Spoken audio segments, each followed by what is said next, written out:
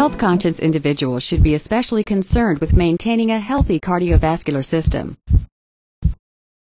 While the heart, which is a powerful automatic pump, is the cardiovascular component we think of most often, the blood and blood vessels are also vital to maintaining good health.